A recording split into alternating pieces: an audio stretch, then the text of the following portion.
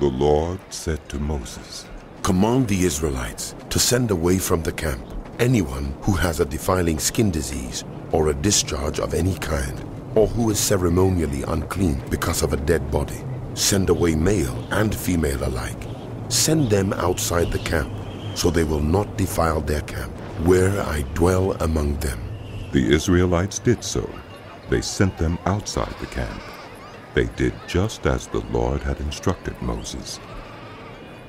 The Lord said to Moses, Say to the Israelites, any man or woman who wrongs another in any way, and so is unfaithful to the Lord, is guilty, and must confess the sin they have committed. They must make full restitution for the wrong they have done.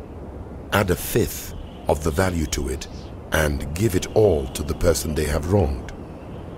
But if that person has no close relative to whom restitution can be made for the wrong, the restitution belongs to the Lord, and must be given to the priest, along with the ram with which atonement is made for the wrongdoer.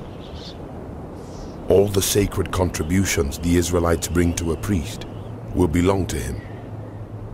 All sacred gifts belong to the donors, but what they give to the priest will belong to the priest. Then the Lord said to Moses, Speak to the Israelites, and say to them, if a man's wife goes astray and is unfaithful to him, so that another man has sexual relations with her, and this is hidden from her husband, and her impurity is undetected, since there is no witness against her, and she has not been caught in the act, and if feelings of jealousy come over her husband, and he suspects his wife and she is impure, or if he is jealous and suspects her even though she is not impure, then he is to take his wife to the priest. He must also take an offering of 1/10 of an ephah of barley flour on her behalf.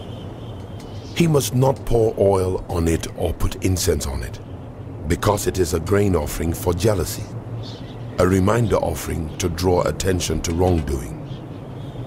The priest shall bring her and have her stand before the Lord. Then he shall take some holy water in a clay jar and put some dust from the tabernacle floor into the water. After the priest has had the woman stand before the Lord, he shall loosen her hair and place in her hands the reminder offering, the grain offering for jealousy, while he himself holds the bitter water that brings a curse. Then the priest shall put the woman under oath and say to her, If no other man has had sexual relations with you, and you have not gone astray and become impure while married to your husband, may this bitter water that brings a curse not harm you. But if you have gone astray while married to your husband, and you have made yourself impure by having sexual relations with a man other than your husband, here the priest is to put the woman under this curse. May the Lord cause you to become a curse among your people, when he makes your womb miscarry and your abdomen swell. May this water that brings a curse enter your body, so that your abdomen swells or your womb miscarries. Then the woman is to say, Amen. So be it. The priest is to write these curses on a scroll, and then wash them off into the bitter water. He shall make the woman drink the bitter water that brings a curse. And this water that brings a curse and causes bitter suffering will enter her. The priest is to take from her hands the grain offering for jealousy, wave it before the Lord, and bring it to the altar. The priest is then to take a handful of the grain offering as a memorial offering and burn it on the altar. After that, he is to have the woman drink the water. If she has made herself impure and been unfaithful to her husband, this will be the result. When she is made to drink the water that brings a curse and causes bitter suffering, it will enter her, her abdomen will swell, and her womb will miscarry, and she will become a curse. If, however, the woman has not made herself impure, but is clean, she will be cleared of guilt and will be able to have children. This, then, is the law of jealousy. When a woman goes astray and makes herself impure while married to her husband, or when feelings of jealousy come over a man because he suspects his wife, the priest is to have her stand before the Lord and is to apply this entire law to her.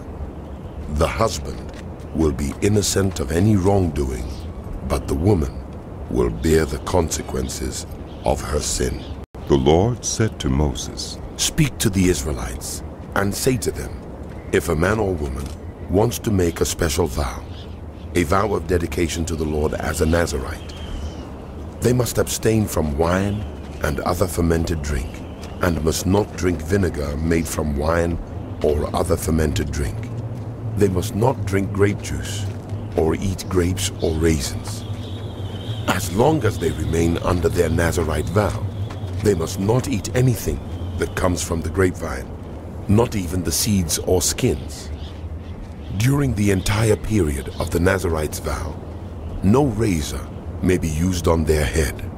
They must be holy until the period of their dedication to the Lord is over.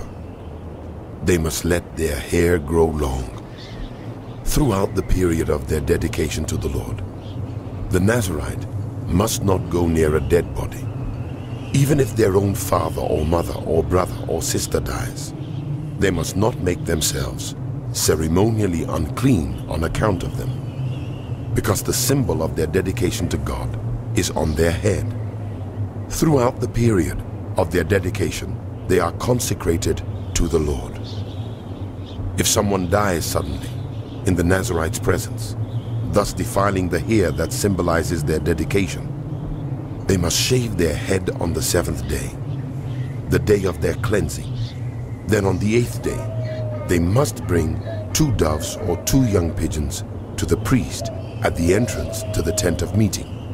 The priest is to offer one as a sin offering and the other as a burnt offering to make atonement for the Nazarite because they sinned by being in the presence of the dead body. That same day, they are to consecrate their head again. They must rededicate themselves to the Lord for the same period of dedication, and must bring a year-old male lamb as a guilt offering. The previous days do not count, because they became defiled during their period of dedication. Now this is the law for the Nazarite. When the period of their dedication is over, the Nazarite is to be brought to the entrance to the tent of meeting. There, they are to present their offerings to the Lord: a year-old male lamb without defect for a burnt offering, a year-old ewe lamb without defect for a sin offering, a ram without defect for a fellowship offering, together with their grain offerings and drink offerings, and a basket of bread made with the finest flour and without yeast, thick loaves with olive oil mixed in, and thin loaves brushed with olive oil. The priest is to present the Nazarite before the Lord and make the sin offering and the burnt offering. He is to present the basket of unleavened bread and is to sacrifice the ram as a fellowship offering to the Lord, together with its grain offering and drink offering. Then, at the entrance to the tent of meeting, the Nazarite must shave off the hair that symbolizes their dedication.